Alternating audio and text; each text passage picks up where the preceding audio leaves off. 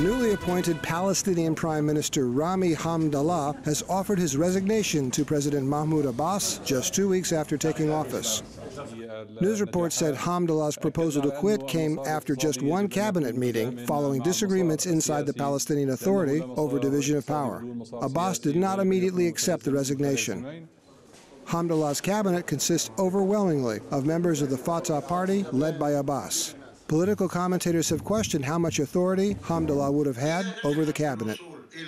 Since a brief civil war in 2007 between the Western-backed secular Fatah party and the Islamist group Hamas, Palestinians have had no functioning parliament or national elections. Abbas exercises limited self-rule in the West Bank. Hamas has its own prime minister in the Gaza Strip.